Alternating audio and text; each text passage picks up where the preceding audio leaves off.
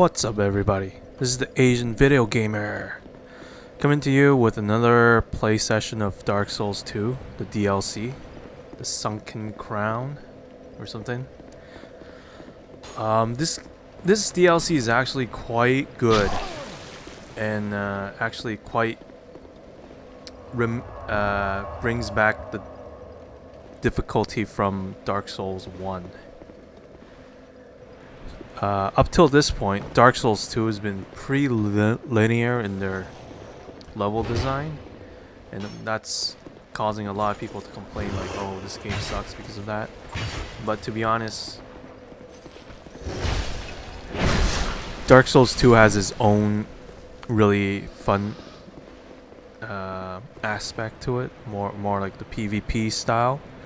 But this DLC really brings back that level design aspect of the game. This place is like a maze, and if you watch the first 5 parts already, you'll realize like, holy crap, it's such a big place, and I haven't even scratched the surface of this DLC yet. The DLC, if you buy all 3, if you get the season pass, it's $24, and just this one DLC I think is worth $10 for sure. There's a lot of content in here, and a lot of different, I like to say puzzle solving, but it's not really puzzle solving. It's more like just trying to find the triggers and getting the hints, because Dark Souls is not a puzzle game by no means, for sure. Dark Souls is definitely not a puzzle game, and it shouldn't be, because it should be about the combat. That's what makes it a Dark Souls game, is the combat. But they add in like very small kind of like triggers here, open doors there, traps here type of style. It's really smart design actually. Here I trying to hit this thing thinking that it's gonna open the door and stuff like that, but in actuality that's a shortcut. So I'm just wasting my time trying to hit it. It's like, ah, fuck this. And then I stand here, look around, nothing. Okay, let's get out of here. So this is the first time, I think, being in here. No, this is my second time. The first time I just went through, and there's a dragon that comes right down and swoops down and tries to hit me. And I think I got this already in the last few parts, but I'm not sure. So for those of you who might not be able to tell, this is post-commentary.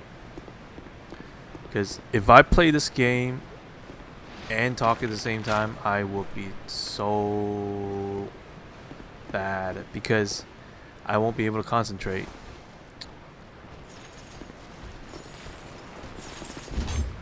These enemies in Dark Souls 2 isn't that hard. You can parry every one of them, except that, you know, Dark Souls 2 parry system is really hard to... It's really hard to make the timing good, because of that little delay when you parry. It's not instant, and if you don't have the monetary scimitar, or even if you do and patched, you know, you're not gonna get it through. So there's a couple of summons here and there, but I'm not gonna summon people here, because, you know, I want to enjoy this game the way it's meant to be. Well, no, I shouldn't say that. I want to enjoy this game firsthand, so I don't want any help yet.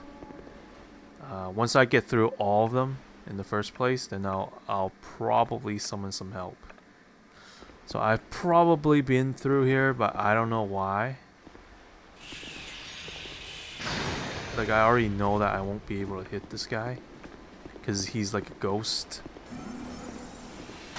And apparently you can kill him with magic, but as you can see, it deals no damage. And this guy's fast. So the way to kill him is you have to kill that thing he's guarding in the front. That's like his corpse or something. And if you kill that, these guys will die. Well, they won't die. They become a lot easier. And it's really cool aspect that, you know, FromSoft put into this. Like, they really put this idea out, like, you know, this DLC is meant to challenge you in every way possible. I don't know if they planned this beforehand, or, you know, they just listened to the players' feedback and immediately started working on this. But this DLC actually makes Dark Souls 2 a lot better. Like, holy crap, like when I was going through this, I was getting chills around, like, everywhere.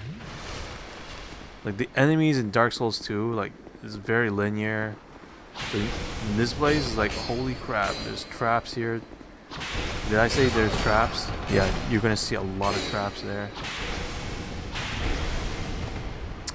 The atmosphere, I mean, sure, it's not as scary as Demon Souls, but, you know, when you see an enemy like this, like, you're like, what the fuck am I gonna do? Like, I can't kill this guy. You just feel that hopelessness that you were missing from the vanilla Dark Souls 2. Vanilla Dark Souls 2, all you had to do is just plow through it, no problem. This one, holy shit, it's so different. It's a completely different game. So for those of you who gave up on Dark Souls 2, maybe it's time you guys come back, because I think these 3 DLCs might make the game a lot better than it originally is. I'm not saying that the vanilla is bad, because by no means, I think the vanilla was good. They improved the PvP style, and, you know, that means a lot.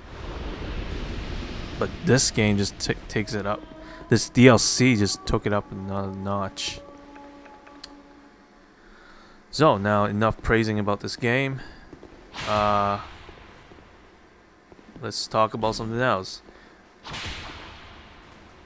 So, recently, you know, this channel has been mostly about Dark Souls PvP, and I'm not getting a lot of views, but most of my views do come from the PvP games that I put up, and they're fun and all, but, you know, this game is getting a little stale if I just play PvP.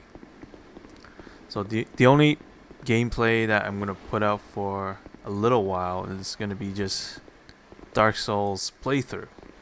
I know people are okay with that, and I'll continue to make Dark Souls PvP after I finish everything in here. But for now, I'm busy with other things, and an old boss came up to me and wanted me to do some side project with him. Well, first of all, he still owes me money from, like, before.